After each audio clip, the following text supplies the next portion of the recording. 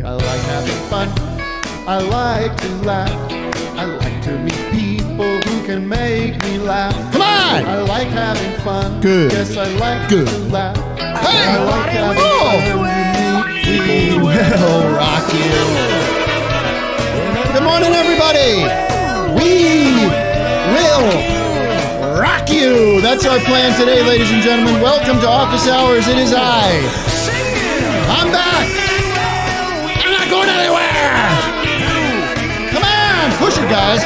Push it to the limit. I need everybody at 10,000% this morning. We need to wake this country up. We need to wake this world up. We are living on this beautiful marble, this blue marble, and we're all stuck here together. We're not getting off this planet anytime soon. We gotta learn to live together. That's my message today. Can we come together? Can I get together with everybody right now and say, let's have peace and harmony. Let's have total world peace. Let us control. Let us take back the power. Let us take back the power. Good morning, Doug. Good morning. Good morning. Good morning. Good morning. Good afternoon if you're calling in or if you're listening on the East Coast. Good evening. Good evening if you're calling, if you're looking at us right now in Scotland, Wales, I get high with a little Netherlands. help from my friend.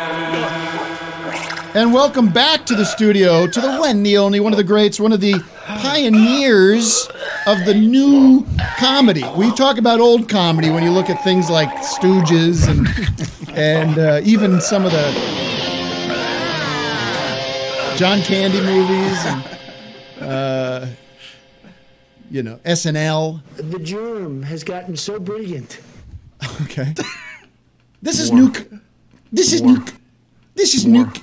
This is Nuke. This is Nyuk Nyuk Comedy 2.0. It's Vic Berger, and he's back. He's positive. Hello, everybody. I'm happy. That he's negative. Yeah, he's positive. Positively negative, and woohoo! It was a close call, but nothing got into my veins, and I'm breathing just clean air right now. You're not breathing clean air in this room. Well, no, that's a little. I have had terrible gas. Ladies and gentlemen, Vic, how is your neighbor doing? Are they on their last breath? Or? Yeah, the husband and wife still have it, and they think the daughter might have it. Nice. But they're doing okay. They're all right. We're keeping away from them. Are they symptomatic? A little bit. They were like a few days ago, but they're doing okay now. I've never felt better, ladies and gentlemen. I've been doing proactive treatments, and I've been doing steroids. That's sissy talk. Regular guys don't talk like that. We have a terrific show, ladies and gentlemen. Thank you for joining us. Thank you for listening. If you're listening on the podcast format, we graciously appreciate that. And we thank all our patrons who support our show every single day. They get so many toys and treats, the patrons, at patreon.com/officeHoursLive. They got the sneak peek of the music video property, which is now, if Matt was telling me, is blowing up on the internet. Apparently, it's the #1 video of all time. The pounding. And they're saying it's going to be more important and actually more sort of enjoyed than videos like Thriller and Beat It and the rest. And Like a Virgin from Madonna. Which was also a video that we all remember. It's going to be more enjoyed than Like a Virgin. Wow. It's going to be a bigger video than the one with Christopher Walken dancing through the hotel with his suit on. What was that one? Fat Boy Slim? Yeah. Well, my video is just Fat Boy. Nothing slim about it. We're going to be talking to the director of that video later in the show and into After Hours. We're also going to be talking with James Adomian, and he's going to be giving us the latest on the Armenian situation. The Armenian Kazakhstan. No, is it Kazakhstan? Okay. Kazakhstan? Azerbaijan. Azerbaijan. Yes. Pardon me. I'm thinking of Borat. I've already forgotten it again. What is it now? The Azerbaijan. You depend on our protection. There's some kind of conflict going there, and with James Adomian, obviously he's got some kind of Armenian roots with a name like Adomian. He's going to help us find a bridge. Computers. And of course, we are also thankful and grateful and send grateful thanks to Vic Berger for providing us with these strange hats. But they're the official, we're going to get to that? Is that the official? I will announce the official hat shortly. Okay. Just thought it might be a good lead up to it. It would be under normal circumstances, but we are living in extraordinary times. Not up for discussion today will be Doug. City of the day. No. Not up for discussion will be The Fly. We don't want to hear anything about The Fly. I don't care about The Fly. Mm-hmm. Everyone got through that. It happened. It was what it was. What about I told everybody last night I didn't watch the debate. I have no interest in it. I voted already. There's nothing anybody can say to change that. I watched baseball. I watched the Dodgers get out of a close one. And boy, let me tell you, that was a extremely stressful and meaningless 4 hours of my life. I have so many funny Fly jokes that no one's thought of. You have to delete them or do them on your own podcast. What about? I can barely see the road from the heat coming off. Van Halen news this week. I want to talk about Van Halen with my other guest today, Matt Sweeney. Matt Sweeney, let's get that out of my ear. Now, if I was a human being, I'll do 1 minute on The Fly, okay? Yeah. Since I can't go to the Comedy Store and do my Fly chunk. If I'm a human being, I'm feeling that, I'm hearing it, I'm going, get out of here, fucking Fly. And have a moment of humanity where we all buzz flies away. I get eaten alive by mosquitoes where I live right now. You must know that, Vic, living here on the Heidecker compound. Yeah, right. And I've put you on mosquito control, and I've asked you to go around and spray me and swat me. Get out of here, you gnat. And it does no good. No, it doesn't work. I mean, I get a few, but then they just more come back. I'm walking around on the phone on meetings, and he's got that spray can of off. Slapping Tim. Not in my face, Vic, please. Tim, I gotta get to the Comedy Store. Oh dear. Oh boy. Yes, we want to talk about the new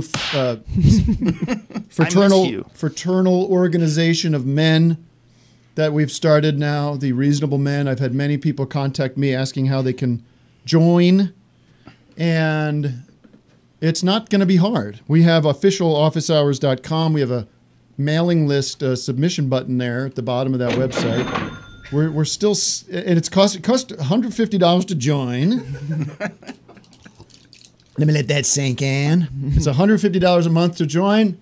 And a month. Absolutely. And we're excited about it because we are really the first international men's organization to really define ourselves and create a contrast between what the Proud Boys stand for and what the Reasonable Men stand for. I'll go through our code of ethics very quickly. And again, this is an open code, so we can add amendments to it. We could actually create a Bill of Rights here. The code as it stands now, and this has not been codified or voted on in any way. So Vic or Doug, if you want to, or Matt, if you want to throw in any additional things that can be up for debate or discussion, I'd also like to. That's good. Yeah.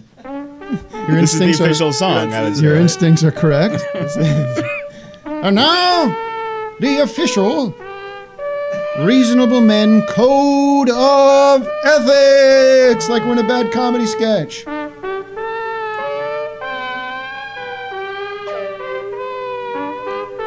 Code of ethics are as follows. I will choose if and when I masturbate. My masturbating will only take place in reasonable places like bathrooms or bedrooms, either alone or with someone who has given me permission. Little carving out a little caveat there so we don't get accused of anything inappropriate. A little bit of salt goes on the balls. But this one. I don't think anyone's going to have a problem with this one. I will not beat up my friends. I consider any and all violence an act of last resort. I look to resolve conflict through reasonable discussion, and I don't take seriously any notion of race theory or eugenic quack science. But beating up friends, though, I mean, shouldn't it be just anybody, though? Well, like then the friends, second... sorry. Go ahead. The second is I consider any and all violence an act of last resort. I don't want to say that, you know, if someone comes at me with a baseball bat, that I'm just going to sit there and take it like a Quaker. God bless him. The pounding. Shabbat shalom. So I want to just, because one of the Proud Boys code of codes or rules is that they beat each other up as some sort of hazing, right? They have to name all these cereals. Degree, right. So if you want to join the Reasonable Men, and also, by the way, what about collecting collateral? You know, naked photos and no, there's none of that. None of that blackmail. Oh, we're not doing that. No, there's no blackmail. Because I was watching that Nexium thing. I thought it was a great thing that they were doing. Yeah, I was watching that. I was trying to find the downside in any of that. I couldn't identify anything I disagreed successful with. People. If you want to join, I'd like to formally nominate Phil Braun to be our Southern outreach leader. I've not reached out to him before this. I don't know if he's going to agree to it. Phil. So Phil, I don't know if he still watches the show. But and by the way, women are invited to join. Gay, trans, bi, whatever you are, however you identify, you are welcome to join the Reasonable Men, and we can even vote on changing the name. I played a gay man. Dong,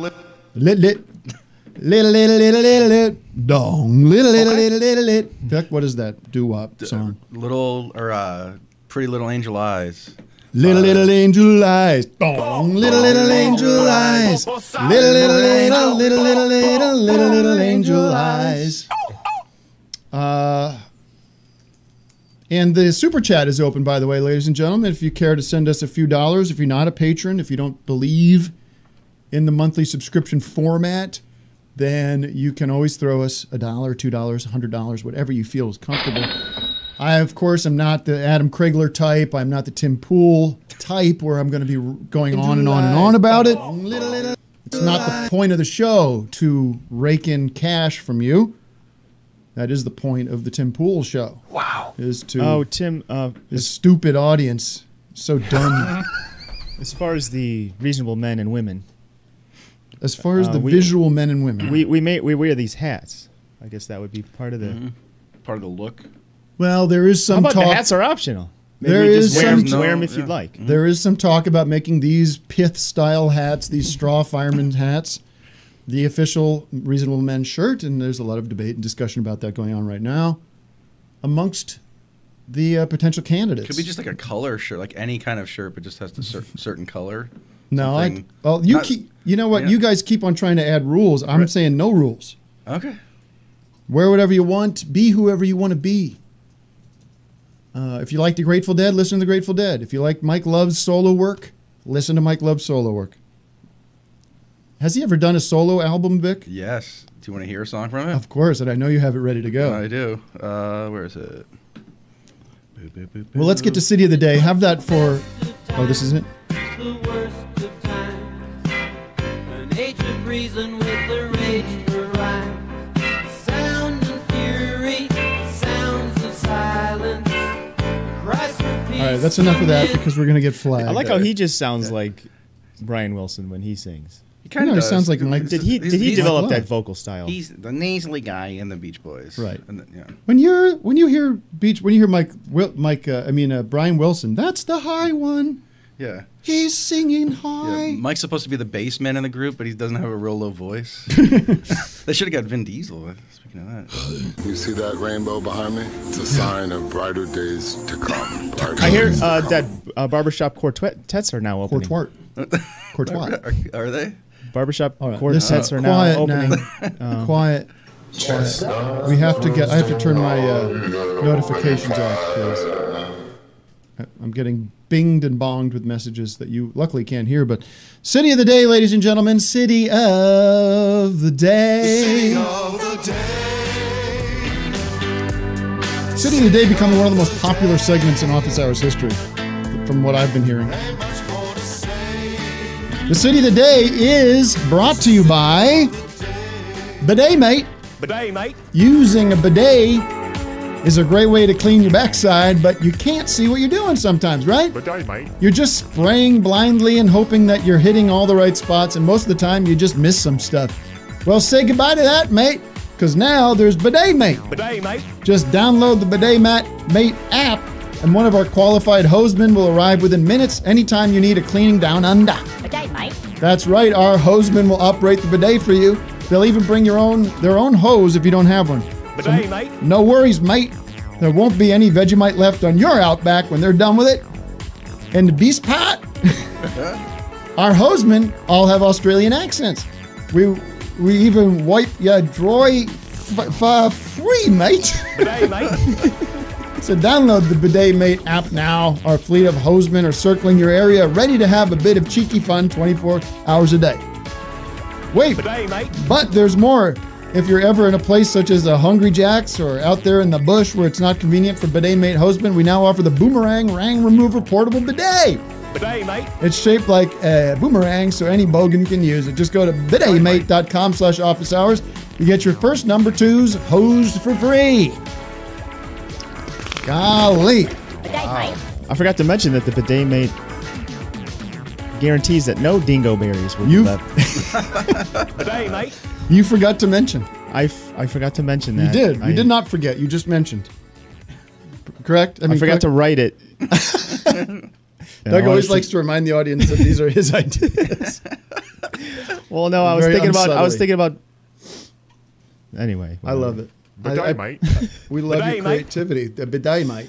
I said to you, I said, that's got to be the lowest, beautiful, ripest fruit that's been hanging there in front of us for many years. I didn't Google it because I was worried that somebody else. Maybe someone has. Bidet, Maybe mate. there's the whitest kids you know have already tapped that 10 years Bidet, ago. mate.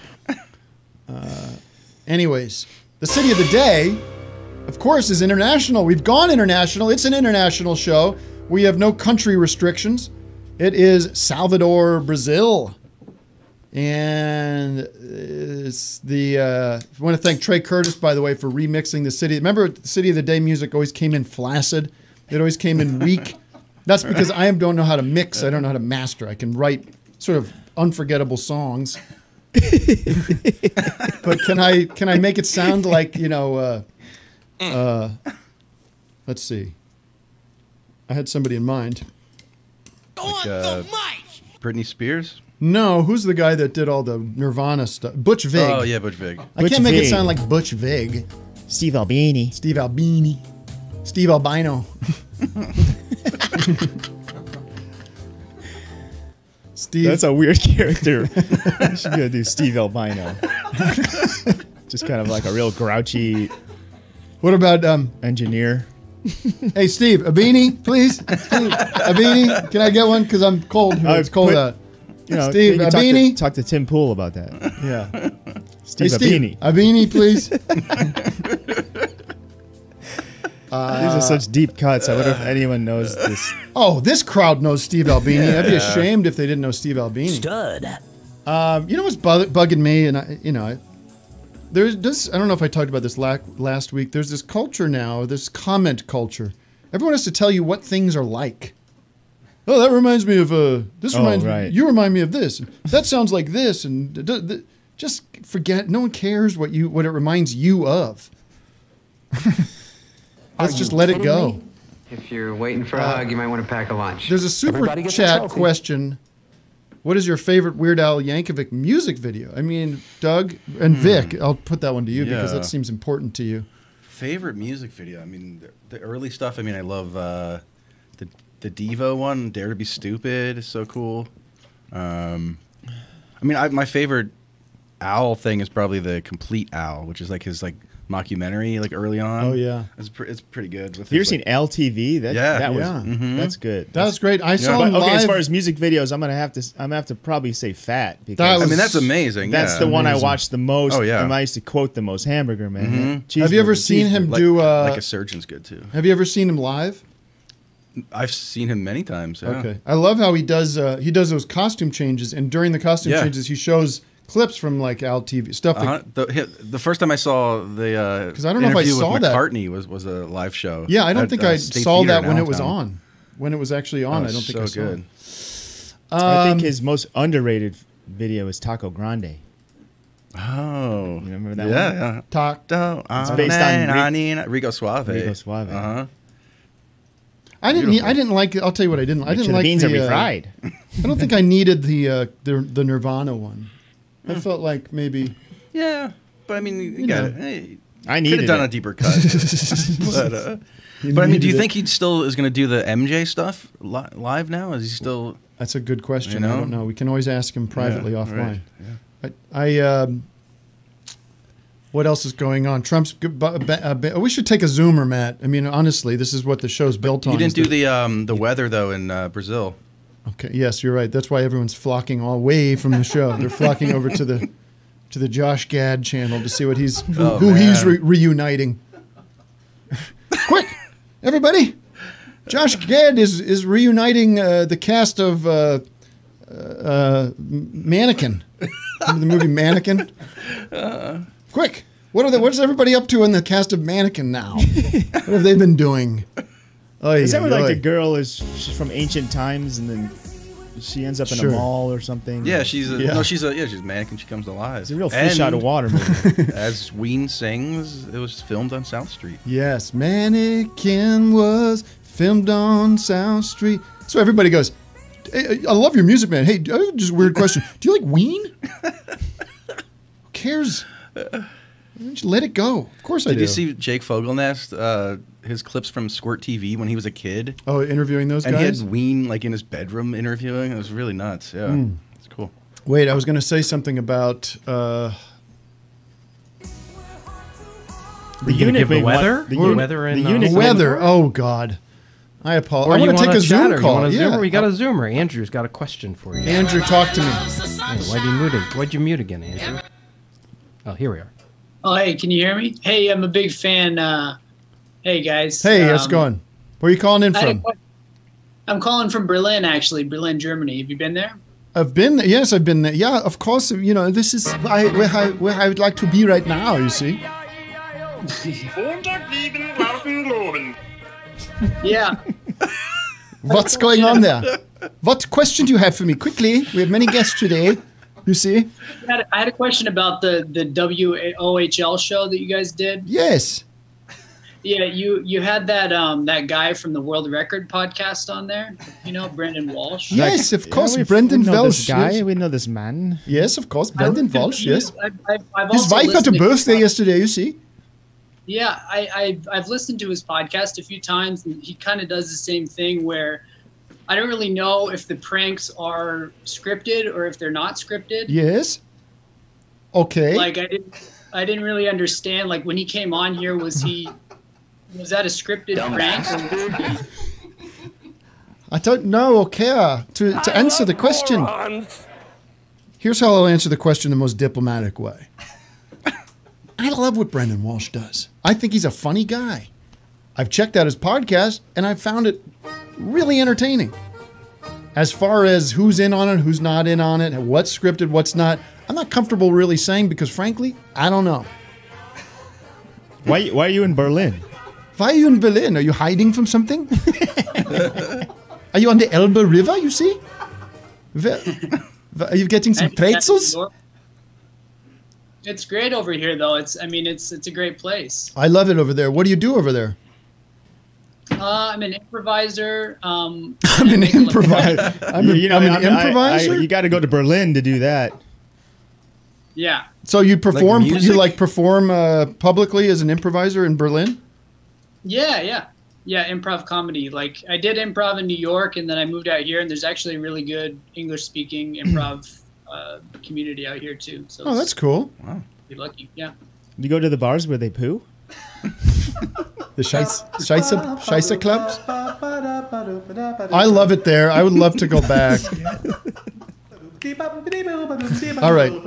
Thank you very much. Listen, I was talking about our dying president to the guys this morning. I mean, who knows? Maybe he's fine. What do you think, Vic? Do you think he's going to make 100% chance he is going to pass away. But do you think he's just, do you think he's gotten this medicine that is truly a game changer? Donald Trump. That has changed, that is working for him for whatever reason. Well, yeah, he clearly got the best care you can get. You know, that's He said no one should worry about it because we have the best medicine. It's going to be free. Or is it B that he's on all these drugs that are like basically holding him up? Right. Well, my understanding is everything that he's on, it works well and it makes you feel like euphoric for like 3 or 4 days. And he's got his steroids going. He's pumping through his veins, and then he's going to have a big crash, and he's going to get when is real that coming? Angry. But the problem is we don't know when he might have they're not being honest about when he might have gotten it. I'm looking at this video of him now where he's like, he's so far away from the White House. They're like, sir, we can do this, but you can't be anywhere near the White House. You have to be literally on the other side, and we will green screen out the gate. He's like on the street. Do you have that, Matt? You can just see the other shit in the audience. It's Anyways, I feel terrible for Chris Christie. He must be in bad shape, and I feel like nobody. I mean, I don't really, I guess, but Good luck. The guy's so heavy, and he's got all other kind. I was reading this New York Post story that said he's doing well. He's there. I like the idea of just going to the hospital as a precautionary. Who can afford to do that? Not only financially, but like, time, like, and just like the logistics of, what, I better just. I mean, it's smells of such bullshit, right? VIP treatment. Yeah. Just getting you got to get the therapeutics. Yeah. Mm-hmm. Anyways, we were talking this morning, and I said, somebody started singing that. Chris Christie loves the boss, loves Bruce, and we wrote a little. We wrote a little parody. This is. Oh, you gotta get in right to it. Okay, here it is. This is what we got. 2 verses so far. We can write more later. Is this? Here we go. There we go. Chris Christie went down to the Rose Garden, breathed the air of Donald Trump, puffed the air right down to his lungs now. Now his ventilator's on full pump. He's going down, down, down, down. He's going down, down, down, down. He's going down, down, down, down. He's going down, down, down. He's texting friends, getting calls from Jordanian kings. Hasn't heard a word from the president. No apologies from the West Wing. He's going down, down, down, down. He's going down, down, down, down. He's going down, down, down, down, down. He's going down, down, down. All right. Wow. It's pretty good. Pretty good parody, speaking of Weird Al. Yeah. But it was very hard because, again, the music was too low, and it's hard for me when the mix isn't right to do a good, solid comedy performance. They have us turned down so they keep our drops low. There's a lot of suppression. We're censored. So that's we can do maybe Matt will do a professional cut. Why don't you book me some time at Abbey Road? And we'll get in there and do our official. He's going down, down, down, down. That's what Bruce does at one point. Down, down. I need a little slap back. That sounds like I'm singing in a church. That song isn't about sex things, is it? I'm going. You saw the video, Bruce goes, I'm going down, down, down, down. He sings it like that Vitus guy. Anyways, I don't think, come on. We love Bruce.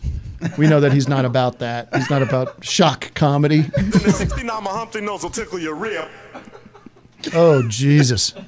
But we wish only the best for Chris. I think it's funny. I bet in this article in the New York Post, which when do I look at the New York Post? But that goes, an insider says the governor's doing fine. He's just being cautious. He's been talking and texting with people all day. It's Chris Christie. Like, what? Of course. What do you think? This guy's going to get sick? And then it says the 2-term former governor told the Star Ledger on Monday he has received well wishes from, drum roll. 2-term former governor told the Star Ledger on Monday he has received well wishes from, must be President Trump, right? Since he got him sick. No? It's the Jordanian king, Abdullah II. Who's on the? Who's it? Who is this? He's like, what's this crazy international number I'm getting? Yes, Mr. President, Mr. Governor. Should I do some kind of accent? He's Probably like, not. Governor, can you shut down a bridge for me so I could you do Abdullah. run up the gas prices? You do the king calling me. Oh God! Ding. You get in trouble for doing the Middle Eastern accent. I don't want to get in trouble. Know how to do. Okay. Just pretend it's all normal. right. How about it's the? I'll do it. I bet I get a better idea. I'll do it. I could tell you a good idea here. Okay. You're the translator. It makes it even more annoying. Okay. Ring. So here's Chris Christie on a ventilator.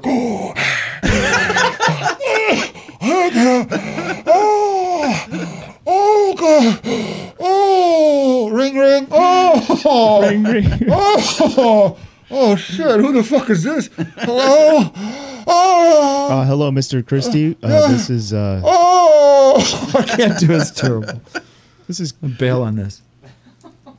This is Kevin Federline, not that Kevin Federline. I just have a similar name as the pop singer dancer. I happen to be a translator for the Jordanian king. Okay, and, put him through. You'll be talking through me. Okay. He's just wondering, how are you doing? I'm doing fine. Okay. He's just wishing you well. Oh, tell him I say thank you. And we'd like to send you some gold. Oh, well, yeah. What's that about? Well, first he wants you to do him a little favor. No problem. If I get out of this mess, I'll do whatever he wants. You know that bridge you shut down? Yeah. Can you shut it back down? How did you go about doing that? I got some similar problems. Well, in look, my if country. you shut the bridge down, he stands to make billions of dollars in gas prices because then he could rake up the prices and then cause a shortage. Jason Jackson Miller says, "Oh no, Trump is not going down. Strongest man he's been." Up. There it is. He cannot be beat by China virus or the blue demons. So that's a $10 gift from Jackson Miller. Oh. Sorry, that's a bit Stop that. And Ellie says, shout out to Bill Plimpton's Weird Al music video animation. Download the song. Somebody asked if we knew peanut butter Jesus or something like that. No. Who's on the line? Do we have James Adomian? He's still connecting. You want to have? You want to talk to a Zoomer? Sure. Let's talk to reasonable man. Okay, sure. Okay, Everett. good. Everett, okay. Is that it? Mount Everett. Hello, sir. Hey. To make it quick though, because James just joined you. It's actually Everardo, but that's fine. I just wanted to spread a bit of happiness through. Have you guys heard about social media challenges? By the way. Sure. You've talked to them. The Ice Bucket Challenge, actually. Okay, good. I heard that it did something for ALS. It actually. What? It worked. It kind of worked. Oh, yeah. cool. Well, this is kind of something similar. Was this the cranberry juice challenge or what? Whatnot? This is called the Nelson Challenge, because I think we should spread a little bit of happiness through laughter. I know you guys love to laugh. And who has the most memorable laugh of all time? Nelson from The Simpsons? Is that what you're leaning towards? That is absolutely correct. Nelson from The Simpsons. I wouldn't have guessed that if you had just asked me who was the most memorable laugh. I think it's Ricky Gervais. Well, we all remember Nelson's laugh. So I challenged 3 people, Tim, Vic, and Doug, to all spread some happiness and laughter through doing the Nelson voice. Okay. I say it again. Do what? Just challenge us to do the Nelson laugh. What's our challenge?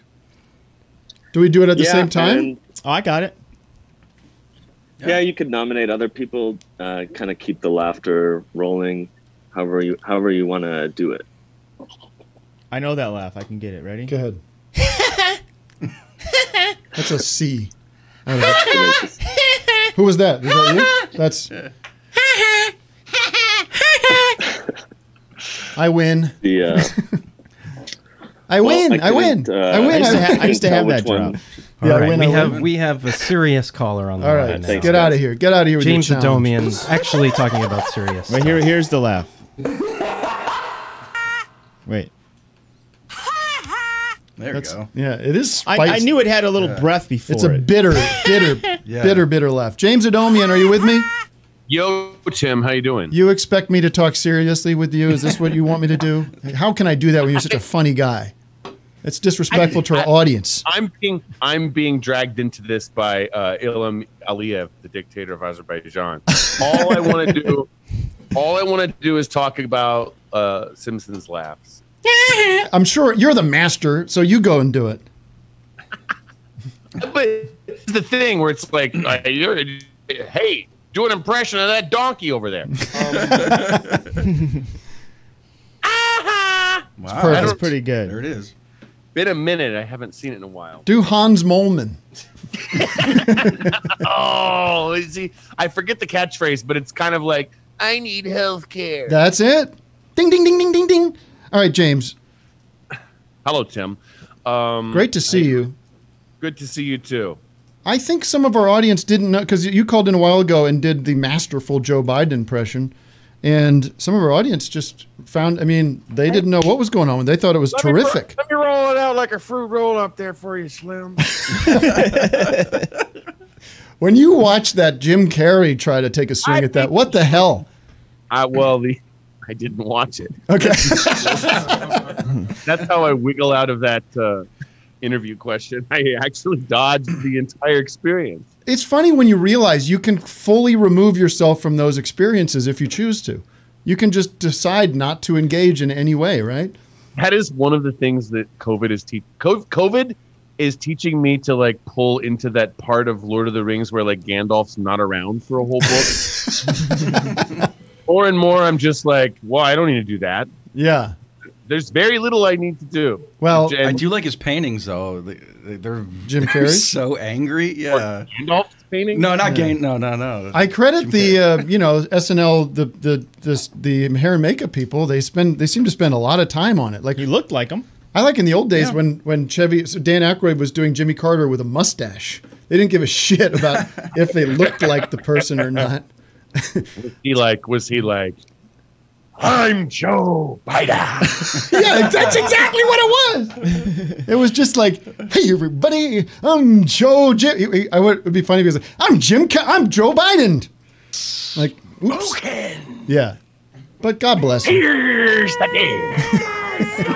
deal. So I live in Glendale, and so what I noticed in the past, my pits they're drenched today.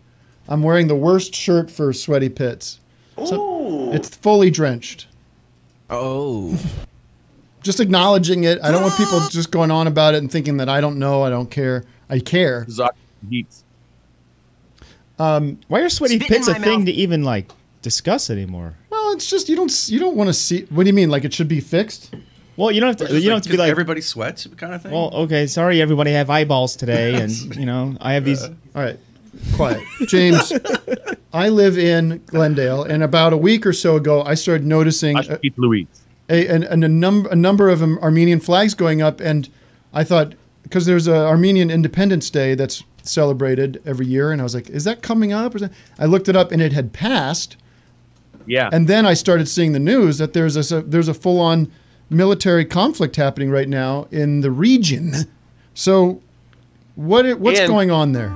It's so interesting that what's happening in short is that after long-standing ethnic hatred going back to exterminationist interests in Turkey and Azerbaijan, there was a surprise attack that wasn't that well surprised because they flew a bunch of planes and tanks in. But there was a surprise attack on the Armenian Republic of Artsakh that also spilled over into Armenia proper. And Artsakh is an Armenian republic. It is populated almost all by Armenians. And the Azerbaijanis attacked it with Turkish backing. And the goal is explicitly to take it back over by military force, which would result in another Armenian genocide of wiping out all those people.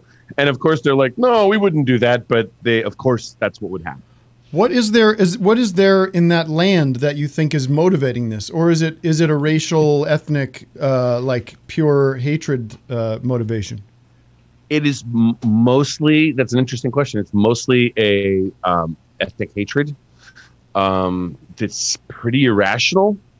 It's a mountainous area. It would be like people bitterly fighting over the Verdugo Hills or like Griffith Park or something. Right. It's bigger than that. It would be like fighting over the Santa Monica Mountains. There's a lot of hiking trails. There's mineral deposits. More than anything, there's an oil pipeline that goes pretty close to it in Azerbaijan. Okay. Now we're drilling into the source of the issue, if you will.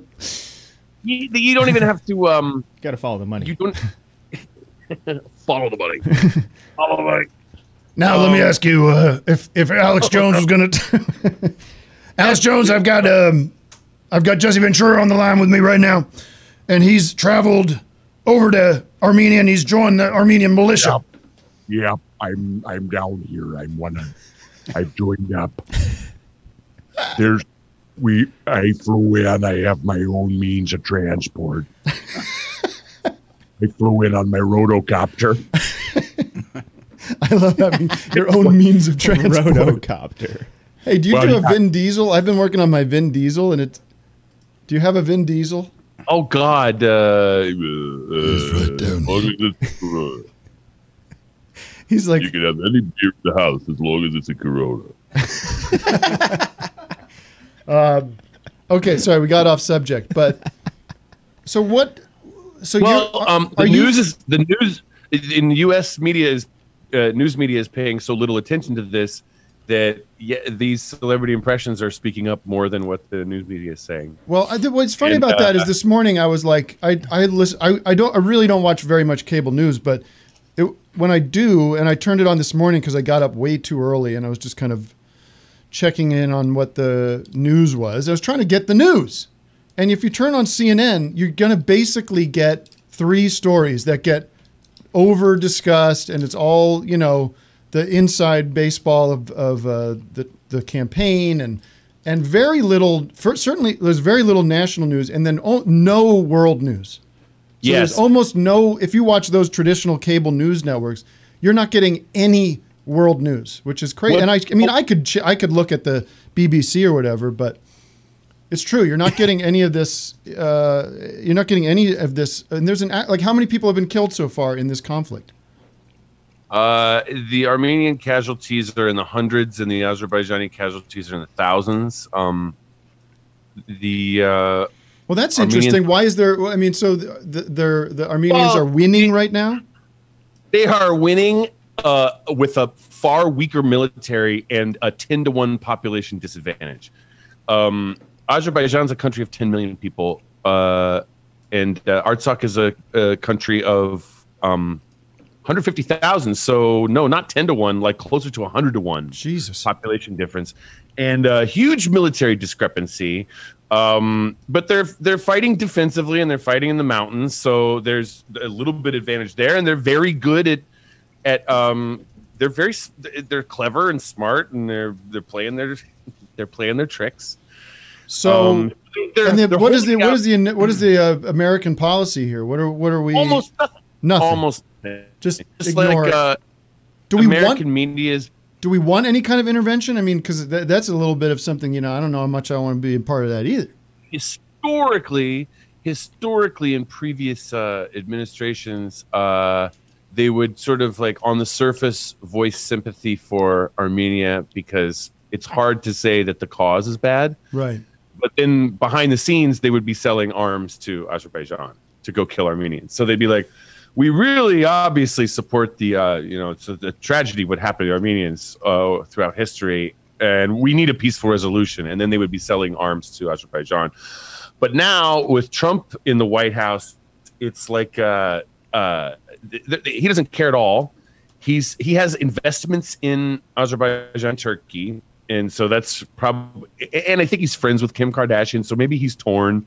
He's not a geopolitics guy. Right. Generally in history, the State Department has been kind of pro-Turkish. They're a NATO country. Right. They're a really shitty NATO ally. This is tricky. This sounds like World War I stuff.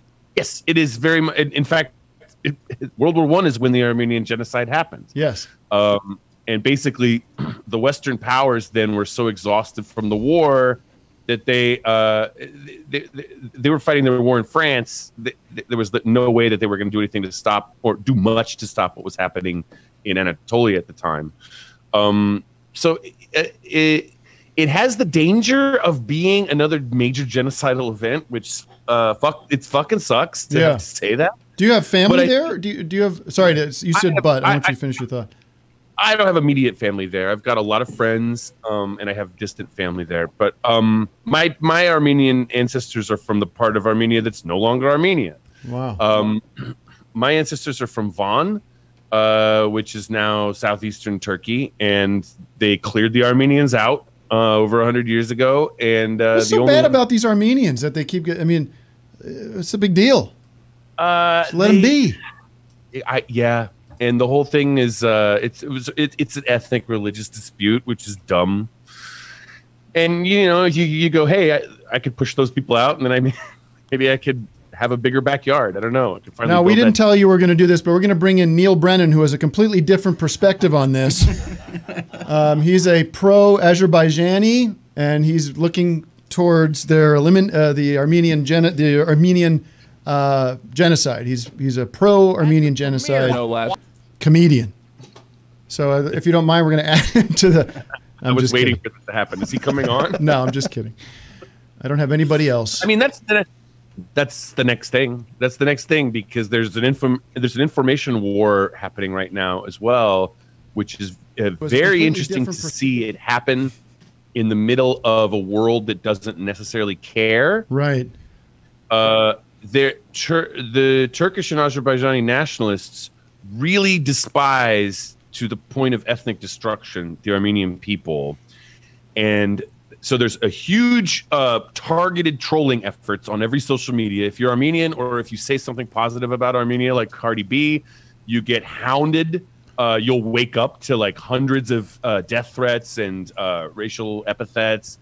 And they take the position that it's kind of like an anti-Muslim situation, like you're being anti-Muslim if you're anti. Nobody even really claims it. Nobody claims it as a religious dispute anymore. Right. It's pretty much, the Azerbaijani position is that the Armenian people aren't real and don't have crazy. They aren't from the homeland that they're from. They're real. They're always honking at me, trying to get past me on the main roads here in Glendale. They're always, the fuck out of the way, smoking. I mean, you know the Glendale Armenians. They're an interesting bunch, but I certainly am not calling for their elimination. Thank you, Tim. Oh my God, was that you getting distracted driving? Yeah.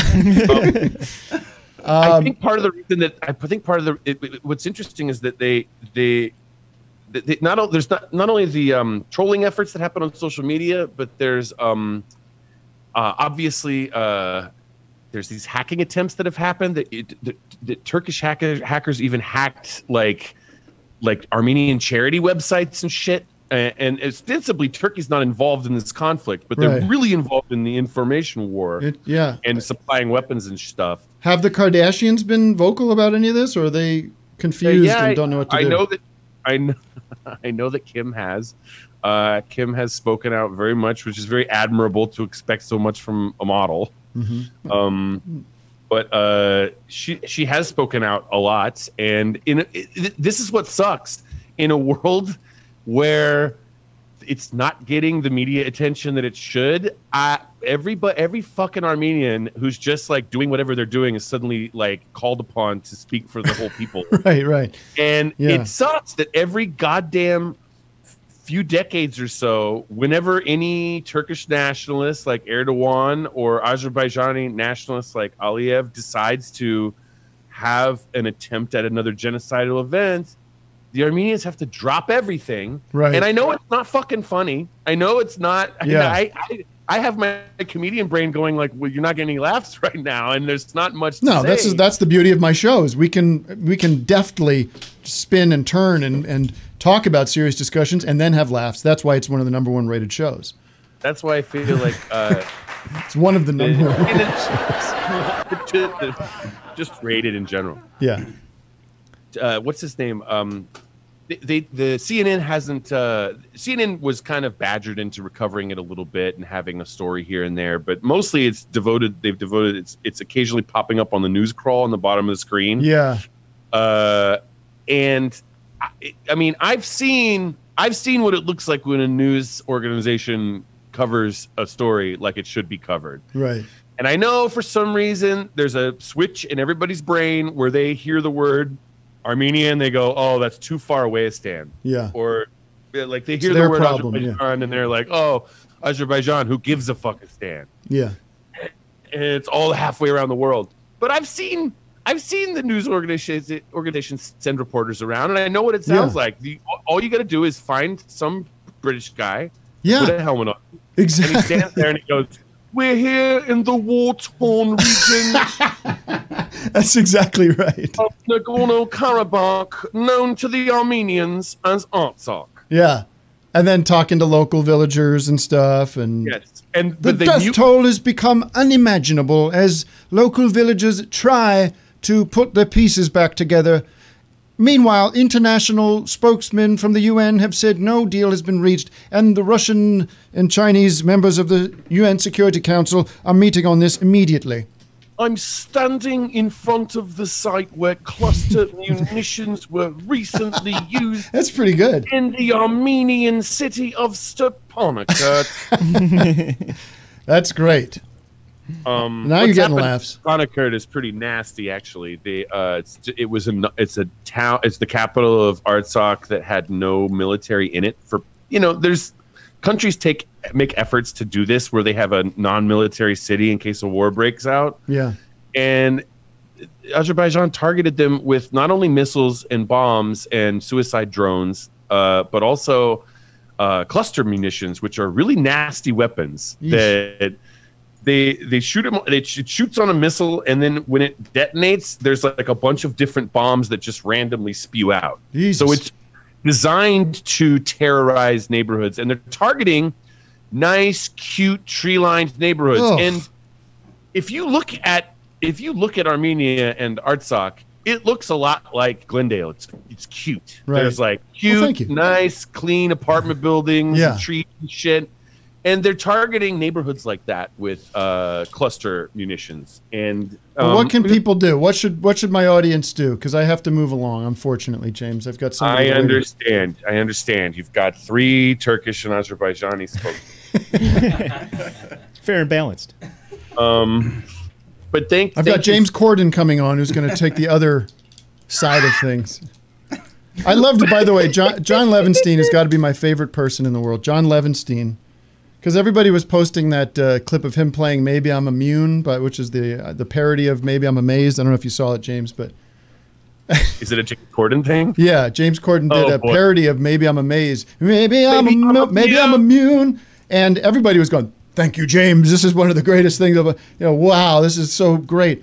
And John Levenstein said, "I think he just wanted to. I think James Corden just wanted to play "Maybe I'm Amazed."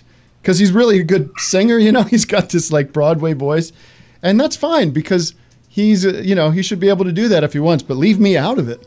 Like he just clearly just wanted to show off what a great singer he is, but it's this really flaccid parody. Oh, Matt Sweeney's here. James, I gotta go. Hi. James, I gotta go. Thanks, Tim. Hey, I want to tell you something. So your viewers, if you want to help the Armenian people, the best way to do it is by going to armeniafund.org. That's the unified charity for helping Armenia and Artsakh right now. Armenia Fund, not Armenian. Armenia Fund. Armeniafund.org. Okay. And also, if you want to keep up with the news, Zartank Media is very good about what's happening there. Okay. Thank you, James. Matt Sweeney. Thank you, James. Hey. I need you to take the opposing view on this.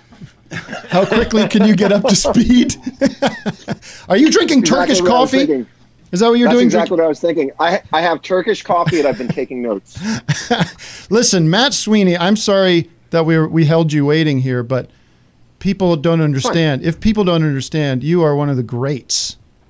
You are one of the great rock and roll guitar players, maybe of all time. You're up there with Jimi Hendrix. I love pretty music. And Eddie Van Halen? Well, we're going to get to Eddie, but Matt is, of course, from Chavez, one of my favorite groups from the 90s. And then, but who have you played with in the past, 10 years? Give us a little rundown. I guess in the last 10 years, I've been playing with Bonnie Prince Billy a lot.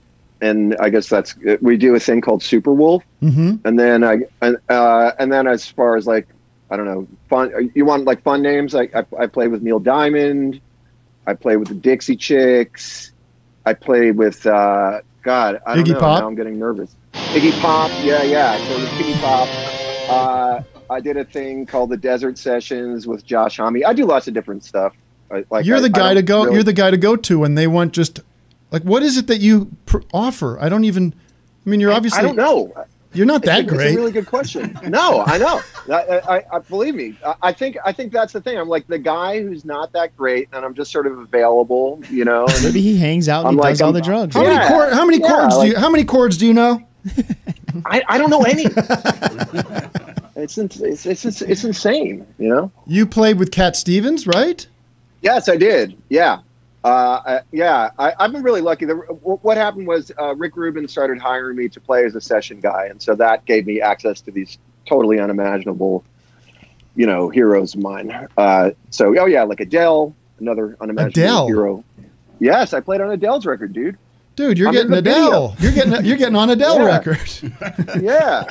I don't know, you know. So like I play in bands that nobody's ever heard of, and I play on and I played on some big records. Yeah, how did that? That's kind of my deal. I mean, that's so Chavez was an alt rock band. Totally ignored by people cared about. Yeah, totally. Nobody cared. Yeah. But so how did you go from that to now playing with all these people? It was just Rick Rubin was a fan of Chavez, or was it more serendipitous? I would say no. Actually, Rick Rubin, if he's ever heard Chavez, he hasn't indicated that he likes it. Honestly, I always played in underground bands and stuff, and probably always will. But then me and Will Oldham made a record called Superwolf, and Rick Rubin heard that, and he loved that, and claims that it's his favorite record of all time, or said all this really nice stuff, and then he also in turn played it for lots of people, and he just from there I just got a call from his office asking if I wanted to play in a Johnny Cash record. So and this was after Johnny Cash was dead, so I assumed that they were overdubs, which they were. They just put the corpse in the studio, and I just looked at his. I just played leads over everything, over just all this stuff. I just like. But yeah, so Rick Rubin just gave me this really big, you know, he kind of plucked me out of obscurity and started hiring me to play in all these really cool records, and I did that for a long time, and that's what sort of brought me to that. That's why people go, who the fuck is Matt Sweeney? It's probably because Rick Rubin hired me to play with all these guys, and you've been producing now. Yeah, yeah. I've been doing that. I've also do that on and off because it's one of those things where. If somebody asks you, have you been asked to produce a record, Tim? Have you done any production? No. Don't do it. It's totally not worth it.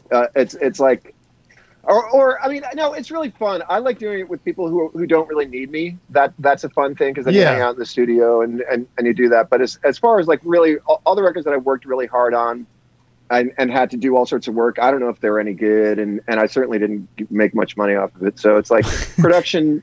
Yeah, but I do actually. Yeah, I just produced a record for a band called Songhoy Blues, and they're really, really cool. Yeah, I'd recommend anybody. This is cool. What's the story with these guys? They're North African. They're Western African. They're from Mali. And Mali.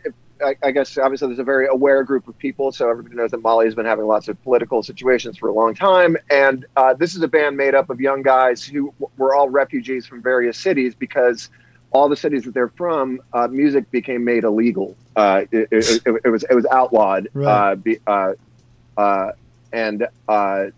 Muslim extremists. So they all ended up in this one city as refugees, and they started a band, and they kind of sing about that. But the band is really, really rocking. It's a heavy rock record.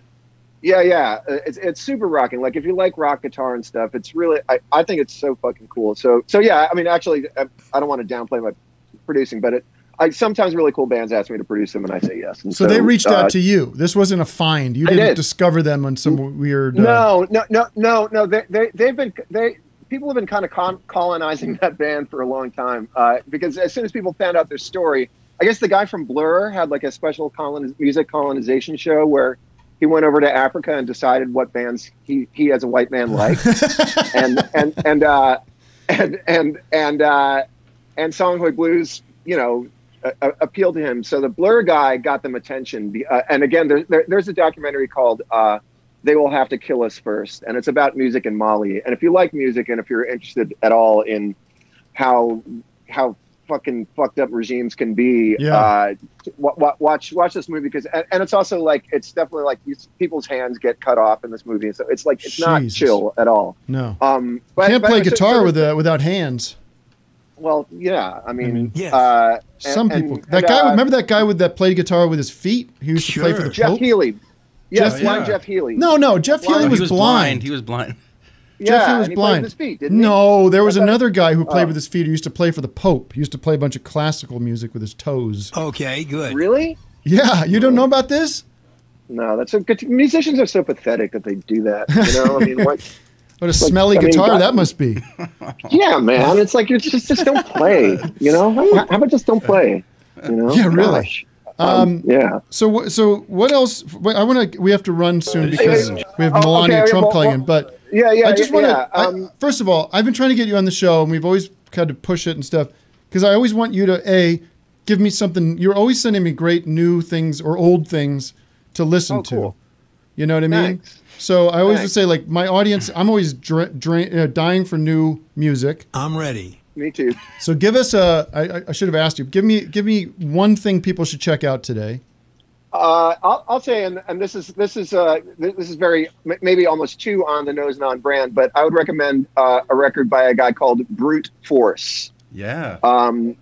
He made and I think the record's called Confections. Or Vic knew it right away. He got all excited. Yeah, I know. Yeah. He was on Apple Records early on. Yeah, exactly. And hey, Vic, I'm a big fan, by the way. Oh, awesome. Nice to meet you. I got flown to Texas to play at a film festival that featured your videos. I think I told Tim this, and Tim thought it was really funny. But it's actually true. Vic didn't get flown there, but you did. Yeah, I didn't even know they were doing it. Yeah, it was like the Marfa Film Festival. Oh, nice. Yeah. But anyway, so the Brute Force record is fucking unbelievable. It's famous because George Harrison heard a song called what's it called, Vic? I'm the Fuck King. There's the Fuck King, F-U-H King, yeah. Right. Yeah, the King of Fuck. King of Fuck. Yeah. But and is the record called Confections? I don't know think if it's Confections. I think it's Confections. No, hey, but it's a '60s record by a guy called Brute Force, and it's so fucking good. And I think he described his genre as heavy funny. Heavy funny. But all right, yes, yeah, he's a huge Trumper these days. Just say. Oh, he is. No, yeah, is he? Yeah, no. Yeah. But that song, Nobody Knows What's Going On in My Mind. That one is amazing. Yeah. So is Ringo, by the way. He just came out and endorsed Donald Trump. Did you see that? Are you serious? No, I'm just kidding. Law and Order. Law and Order. Yeah. Confections of Love is the album. I love Trump. 1967. I love Trump. I love Mike Pence. Wait, but before I let you go, Matt. Yeah, we were going to talk about Eddie Van Halen. Yeah, right? I just wanted to get, because you had such a beautiful post about Eddie Van Halen the other day, where you said, whenever you describe somebody who's the best of what they do, you call him the Eddie Van Halen. Yeah. I mean, another. I guess I just want to say that a really cool thing about rock music, and I know that people involved in the show like rock music. I think that one of the neatest things about rock music is that people, you basically, there's a lot of examples of people getting to be themselves, and like we'll take Little Richard as an example. Sure. This is like an outrageous queer black guy, who would be beaten up in most situations, and then he gets to be completely 100% himself. This queer black guy singing about sucking dick, and everybody loves it, and everybody thinks it's the greatest thing on earth. You know what I mean? Yeah. And I think that Van Halen, in a lot of ways, is maybe one of the best examples of this thing of this example. So, like, David Lee Roth is a aggressive Jewish guy named David Lee Roth. You know what I mean? Who's like he's an old time like Vodiodo, like super Jewish guy. Yeah. And somehow he is the blonde haired rock god frontman, you know, of this band forever. And then on to the Van Halen brothers, right? These guys were Indonesian dudes, you know what I mean? Like, they're not white dudes, and it never got discussed. And I don't have an answer to whether this is good, bad, or whatever. I just think it's just sort of awesome and ultimately kind of cool. And I think it's a shame that Eddie died before he got to talk a little bit more about the fact that he wasn't a white dude, and that it made him have to fucking be that great, right? And there is this, and also I'll just jump. Also, like, for example, Rob Halford from Judas Priest. Again, he's singing songs about fucking dudes to a giant audience of like homophobic morons. Yeah, yeah. And yet they love it. And Yeah. they're not. And, A and queen, like Freddie loving Mercury. What he is. Yeah. Freddie Mercury, another example. And again, they're loving everything that he is. There's nothing. They're not hiding anything. They're celebrating themselves, and everybody gets off on it. And I think that Van Halen doesn't get any credit for the. Van Halen didn't have a manager either when David Lee Roth was in it. It was just this pure ball of awesome, you know, and you just see it and it flows over you. And I think that rock and roll is really kind of the only thing that kind of does it that purely and that directly. And it's almost like it's like this howling eruption that happens, and certain people can channel it, and everybody loves it. Speaking of eruption, I'm not the biggest Van Halen fan, but I grew up with him and I appreciate him as a talent. But I watched that 13-minute eruption solo video that's going around online. It was his showcase, you know, when he would come out and Sammy Hagar would leave, and he did that 13-minute virtuoso. It's like it's so beautiful. I mean, and his love of doing it is so clear, and the audience is so like realize they're in the presence of something really special, and it goes on forever. And you're like, he's commanding this arena to listen to him do this thing. Oh, you haven't seen it? No. Go like eruption solo on YouTube, and it's beautiful. I showed it to my dad the other day because he's in town, and it's just like no matter what kind of music you like, you just have to go, holy shit, this guy is doing he's on a completely another level.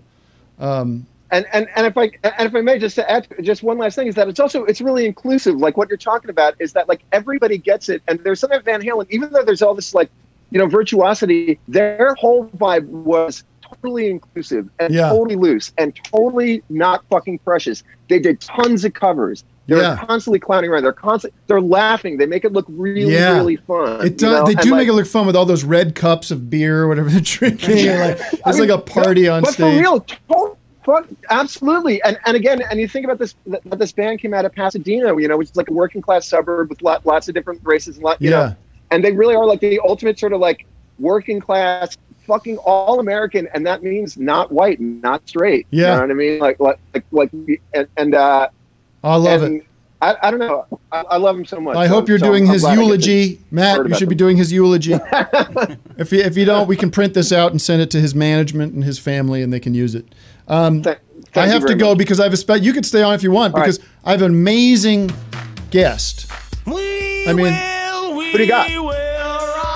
This is the first time she's spoken, I think, publicly. First interview she's done publicly since contracting the coronavirus. We have the First Lady of the United States, the third wife of our president, Melania Trump.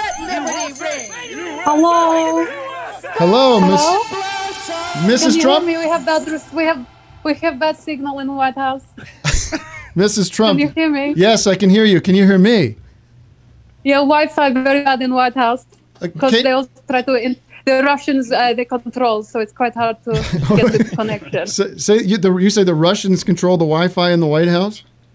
Yes, we have a good deal, very good deal. We get free landline with from it's hard to get a good signal, and it's the customer service very, very long time waiting. Oh, that's terrible. Are you concerned?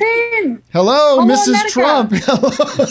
Hello, America. Hello. Mrs. Trump, what an honor to be speaking. Not really. I'm not a big fan of your husband's administration, but I have respect for the office. And that's what I'm going to show you today.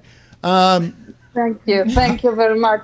I don't respect my husband. He's a very funny man, but no respect. How is your health, ma'am? I know you're suffering from the dreaded coronavirus. Are you recovering? What stage are you at? Oh, I'm very well. We're very well. This was a Roger Stone plan, very clever plan, and I am doing very well. We are having some time off. We're just playing games in the house. We're chasing each other around, doing lots of jumping. What kind of games are you playing? Have you been given these experimental drugs that the president has been given? I have not, because I'm already on very strong concoction of drugs, and I take a lot of essence of fish. So I cannot. It cannot be mixed with that, unfortunately. But no, we are watching each other. We are not talking and looking at each other. It's very, very good time. Thank you. So, thank you, America. Thank you. Yes, thank you. How have you enjoyed your time as First Lady? It's been rough, I imagine. It's been rough with a lot of the criticism from the mainstream media and the liberals. Not as rough as my husband's big bum. Not as much as what? Your husband's big bum? He's got a very big bum. It's very hard. It's very rough for me to touch, and he likes me to touch it. But that's a small price to pay. But has it been difficult for you? I know this is not the dream life you wanted. Maybe you didn't want to become. They say the reports are you didn't want to become. You were hoping you didn't win because you weren't sure you were going to want that life. Well, for me, I'm very good, beautiful singer, beautiful dancer, beautiful actor. So for me, I wanted to be next James Bond. So this make it hard for me to do that, but not necessarily impossible. You know, anything's possible in America, the great country. Every dream is everyone's dream. Thank you. You want to be. You're welcome. Thank you. You want to be. Sorry, you want to be the next James Bond?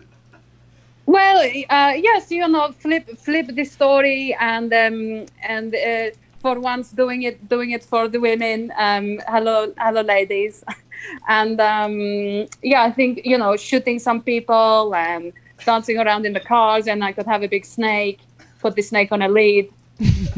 Oh my God, what?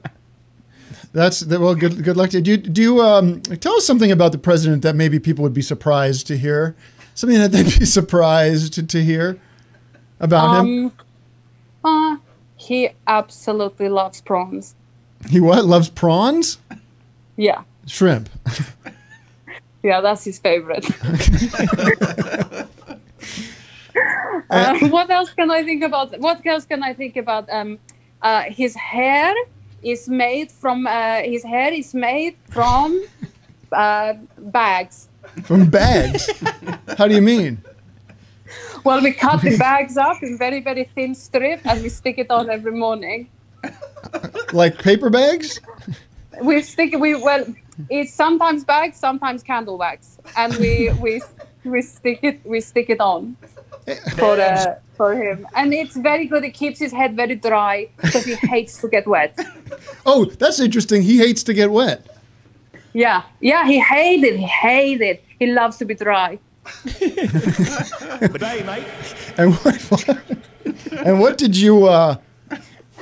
How are you trying to? We don't see much of you on the campaign trail. Obviously, now you're not out there campaigning because you're ill with a contagious disease. But I'm always on campaign trail, but I hide in the bins, very small, and just watch. You hide in the bins? I love to see the American people, and I love to see the excitement. I love to see the free. I love to see the opportunity, and I love to see the V shape. I love to see the big V. The economy is a big V. It's a big V, and I love to see that. It's a big V. So what happens now, Mrs. Trump? What happens? You know, the polls are not looking good. Do you, first of all, what happens to you and the president should he lose? Have you sort of gamed that out in your mind what the future of the Trump family looks like? Well, we actually have a lot of property under the ground, and we have a strain of mole in our family, so we live very well on the ground because we are actually all blind. So we have moles in your family? You're blind? Yeah, we are all blind naturally. So we use our senses very well. So we actually much prefer underground. It's much warmer, more fun. There's That's more amazing. soil to play with. You are blind, and the president is blind as well? Oh, yeah, he can't see anything. He can't see nothing. That's incredible. That's breaking news. I mean, you should have led with that maybe in your campaign. That's incredible. You don't know he's blind? I can't believe this. Fake news. Fake news. They tell you he can see. He can't. It's amazing because people always criticize him for reading off teleprompters, but no, he's just. No, he's blind. He has the words. He has the words. They tickle the words on the bottom of his feet, and he feels the words. by someone touching the bottom of his feet. That's always there. Someone under his feet all the time. And your son Baron is blind as well? Oh yeah, he's blind. He's blind. He's blind, but he has a tail, so he can use that to feel around. No, he has a tail. This is incredible. How is Baron doing? Yeah. How is Baron doing? How's he coping? Oh, he loves it. He loves to have mommy and daddy at home, and he loves it when we sing together, and I scratch him, and my husband scratch him, and it's a good time. Okay. You seem like a fun person, Melania. You're really opening up. Do you have anything you want to say to the whole criticism of Christmas? There was some tape of you that you said fuck Christmas, or what was the quote, guys? It was something like fuck Christmas and the decorations. Yeah, you don't enjoy Christmas. Is that true? I can imagine if you can't see, you can't appreciate the lights. They take it out of context. I hate Christmas, but I love Easter. And they never play me saying how much I love Easter. You just love Easter. I love eggs. I love different eggs. I love to eat lamb, and I love eggs. And they never tell the truth. What are you doing? Anything special at the White House for Halloween? That's coming up. That's exciting. We just sit very still with the lights off in the dark. Okay. And we have an amazing time. Yeah, do you listen to music or anything? No, we can't listen to music because we are blind. It is all very exciting for our ears. It's too exciting. So you can't listen to music. You can't listen to music because you're blind and it's too exciting. No. It's too stimulating. But my husband, he likes me to bind his hands to make them look like little paws. And then he scuttle around, and we scuttle and then he sometimes scuttle in the dark. Jesus Christ! What a strange family you are, but you seem interesting. Thank you, America. Thank you, America is very interesting. Home of the free, land of the dreams. What is your favorite thing? But one last question: what's your favorite thing about America? You've been here several years. What have you grown to really love about this place, and you'd miss if you had to move back to where you're from, Estonia? I love the motorways. I love the freeway. I love tarmac, and I love concrete, baby. There you go.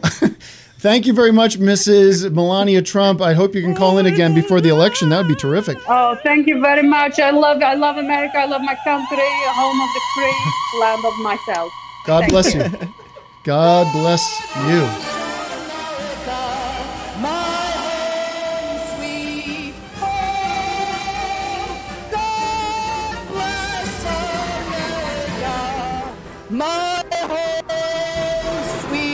I need a break. Let liberty that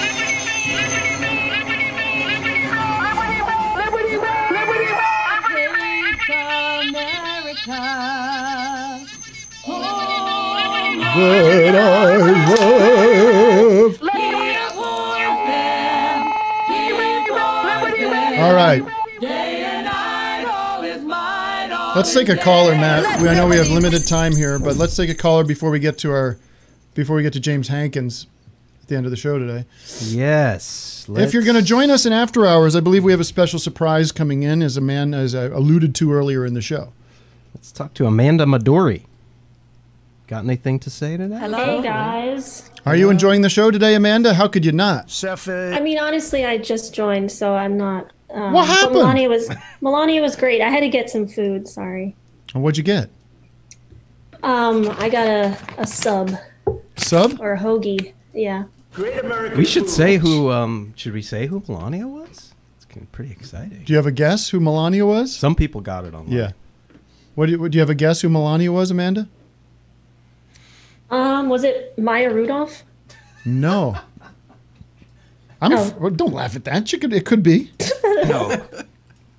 Matt, reveal our big guest today. You just don't know how to pronounce it. That's right. Putting it on Natasia Demetriou. Demetriou or Demetriou? I'm not sure. Yeah, Natasha from What We Do in the Shadows. Natasha from What We Do in the Shadows. Yes. Graciously called in. That was terrific. Wow. That should win us some kind of award, that interview. That's got to be an offie. That's a home run. let's go through the show. We had a terrific, great, real earnest, beautiful conversation with Matt Sweeney. We had a great, interesting political discussion with the world affairs discussion with James Adomian. We had the I'm Going Down video song, goof. We've had much, much more as well. And a lot of fun. Amanda, what can I help you with today? Okay. Well, I want to shout out Pam Keith, who I just voted for absentee. Oh, that's terrific. Pam Keith, friend of the show. Pam Keith. Running for Florida, what district? 18. Yes. Shout out to Pam Keith. She was running against the rat K.W. Miller. Hey, was K.W. Miller on the ballot? He's on the ballot. Oh, my God. Whoa. Well, that's good. I think hopefully he'll take some Brian Mast votes away from him. Okay, exactly. Good. Yeah. I have a question for Vic. If he'd like to glean a little insight into how he gets the Trump hairs so crisp on his Photoshops. He gets these long. You know, truthfully, I have no idea how to use Photoshop. I just like make it up on the as I'm going. They're really good. Thank you. I appreciate it. I like basically I just draw it with like a 1 pixel thing, draw it in, and then mess with it with blurring and. Sounds like you have an idea. I do, but I mean I know. I hate that underselling. I really know, but I really don't. I just accidentally did it. I can't do like graphic design or anything. That's all I know how to do on Photoshop is Trump pictures. So I've been asking Vic to do this for like a year now. Yeah. We want to do a tutorial video that maybe only patrons can see or something, some kind of incentive. Yeah. But I would love to watch that. I'll do that. What a terrible question to ask. Thank you, Amanda. Let's do one more call before we bring in our last call today. If no, it's I'm not going to waste my time on a virtual Sure debate. thing. Is that Marcelo? Are you waving because you have something? Thank you. Good luck. All right, Marcelo. It was free money sitting on the fucking table. So, by the way, John Levenstein, I praised him today on the show, gave him much praise. And he just tweeted about that new Trump video where Trump's standing in the middle of nowhere. Let's get him on the show. He says, this feels like Tim Heidecker wrote up fake audition copy and asked an amateur actor to get himself camera ready and shoot it in front of a green screen. Well, this is a brand new one. There's a brand new one? This is one that we haven't seen yet. It just please. Came out like half an hour ago. Can we watch that? Yeah. So, to my favorite people in the world, the seniors. I'm a senior. I know you don't know that. Nobody knows that. Nobody knows that. I'm a senior. I gotta go back again. So, to my favorite people in the world, the seniors. I'm a senior. I know you don't know that. Nobody knows that. Maybe you don't have to tell them, but I'm a senior. We are making tremendous progress with this horrible disease that was sent over by China. China will pay a big price. What price? To the world. You're not doing anything. 7 months! 7 motherfucking months, you piece of shit! Right now, and I call him a cure. You're not doing shit! I was very sick. And they'll pay a price, believe me. And it was incredible. It was incredible. What was incredible? I could have walked out the following day. Sooner. Bragging about him getting better. It was incredible the impact it had. And we're going to make that and others that are similar to it, almost identical. Why should we believe you? Immediately. We have an emergency use authorization. No, you'll blow it. Get signed immediately. The FDA has mass moved at a deaths level from that they've never overdoses moved of this before. thing. Things that would take 2, 3, 4 years are taking a matter of weeks or even sooner. No one than that. believes you. You're talking to a fucking echo. No one seniors. buys your shit. You're going to lose, and then you're going to die in debtor's prison. You are vulnerable. So am I. But I want you to get the same care that I got. No, believe me, people are going to stop that. We'll get a helicopter. And this medicine in particular, one medicine was unbelievable. You're going to get the same medicine. You're going to get it free. He's got some no fucking charge. stock. And we're going to get it to you soon. Oh, nothing's free. Right? And the nice part is it's made by a number of companies. It's totally safe, but it's powerful against this disease. You don't know what you're talking about. Get it out to you're you. on fucking steroids. You're high. Free. And I just want to thank you. And why didn't you act 7 months ago? A horrible Why thing. didn't you do this shit? You have to have it personally. He talks, but he never did anything in 47 years. Now I understand years. I did more in 47 months than he did in 47 years. He just talks. It's the same old thing. If it were up to him, you wouldn't have this. You wouldn't have anywhere near it for years. They wouldn't even be talking about it. Well, we don't have it now, and that's all we can go by. All you do is you're just a fucking empty suit. It was one of the great disasters. You're a liar, you cunt. Doing. But I do know what I'm doing. No, you don't. Seniors are going to be taken care of, and then everybody's going to be taken care of. It's all as long as you vote for me. We're going to have fucking Nirvana. We love you. We love America. Unbelievable. I just want to play the end of this other one where he's then he passes out. Yeah. Give me my ventilator. Uh-oh, the Wi-Fi's out. No. Well, we have James waiting. Okay, we'll talk more about. I'll rant more in the after hour. No, I won't, because my dad's here. We're going to keep it. We're going to keep it politics free. Have just made a lot of it. I don't like to get into it. You're going to get better fast, just like I did. So again, a blessing in disguise. Good luck. Good luck. Oh, the good luck. That's the good luck I was trying to get. Yeah. All right, now. Talk to me about James, our beautiful director. If you haven't watched the Property video, people are saying he's one of the great. And listen, this video would not have been able to be made by anybody else. It would have taken people years to do this. James. Hello. Hello. Hello. How you doing, man? You all right? I'm all right. How you doing? I'm all right. Yeah, it's been okay, you know? It's been a bit hard. Thanks for the nice thing you've been saying. Hello. By the way, who is that? I listen every week, and I want to know who that is. Who is it? Hello. Oh yeah, who's that, Doug? Shoot, I can't. It's an it's Australian mystery drop show. Is it Steve Irwin? Mystery no, drop. It's like a sitcom in Australia or something. Okay. Yeah. James, you're what's great about you is you're a fan of Office Hours. You're an on cinema head, but you're also an acclaimed director in your own right. Apparently, my label said we want to. I'm not a music video guy. I don't think that way. I don't necessarily always like them, but my label said we think we should do another video after the Fear of Death one. We've got to do some videos. We should do one for Property. I said, if you could figure it out, I'm on board to help. But I don't really want to come up and sit around and come up with a bunch of ideas and figure out how to do it. And Ben from my label said, well, this guy James is really talented. Should we ask him? And you came in with all these ideas. You came in with so many references, and you wrote a big treatment that I didn't read. And I said, let's do it. I knew you didn't read it. I read enough to know that this kid cares. You went with the first. I gave 10 ideas. And you went with the first one. I think that's read the first line. That might be, but that's good though. What I did do, as I said, I want you to be free to do what you think is going to be best, and I'll help you out as much as I can. But I'm not going to go and micromanage, and it's either going to work or it's not going to work. And boy, it worked. And I salute you. Oh, thank you. It was a little interesting. It was a little interesting to direct remotely. How was that experience for you? Yeah, it was kind of. At first, it was weird, and then I really got into it, and I kind of saw like an opportunity to like do this like all the time. I don't need to leave my flat, you know. But it was weird because I kind of felt for you as well, Tim, because like it kind of normally if I'm there, you know, like you bounce off people and you get ideas, but it was kind of I'd see you, you'd be in front of the green screen, then you'd we'd call it, and then you'd go off into another like room. I didn't know where you'd gone, and I was like, what's happening? I'd be left on my own with like Charlotte as well. Well, it is one of the great things about making stuff. I've talked about this before. Is sort of the hang. Like it's fun to just be on set and hang out with whoever's around and gossip or, you know, just talk about whatever, joke around. And that's kind of gone for the moment. But, you know, we got it done.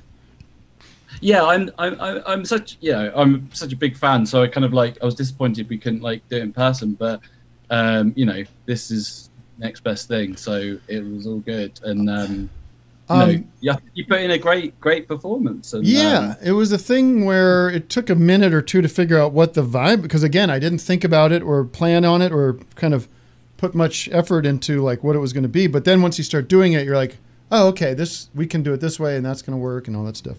But I was also impressed with how quickly you turned all that animation around. They did it in like, what was it? Less than a month, right? It was about Well, we did it in 2 weeks, and and hats off to Alfie Dwyer, the 3D artist. Like, we worked every day, like, you know, all hours, getting it done, and he was amazing, and you know, like, it was pretty insane turnaround time. Like, I think it should have taken a lot longer, but we kind of managed to do it. It was good. Yeah, you know, it would have been nice to have more time, but you know, things were as they were.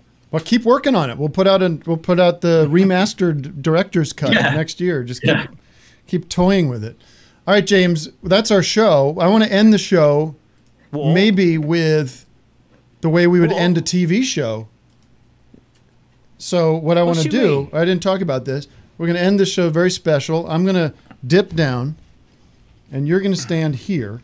Why? Yeah, and say what you know to say. Ooh. Okay? Ooh, that's good. Yeah. Well, and I'll dip down. I want to thank everybody for joining me. This has been a very fun show. We'll see you in the after hours with my special guest, who's going to take it away now, and we will dip. Absolutely.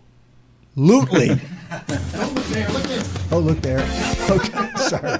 Absolutely. There you go. All right. Hi, Dad. Thank you, everybody.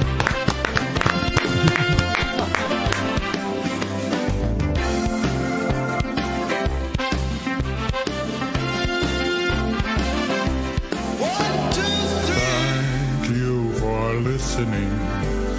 I write just for you, but others hearing this may find things they would argue.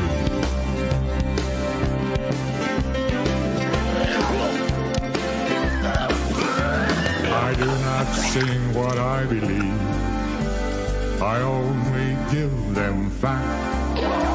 If they believe quite otherwise, it still will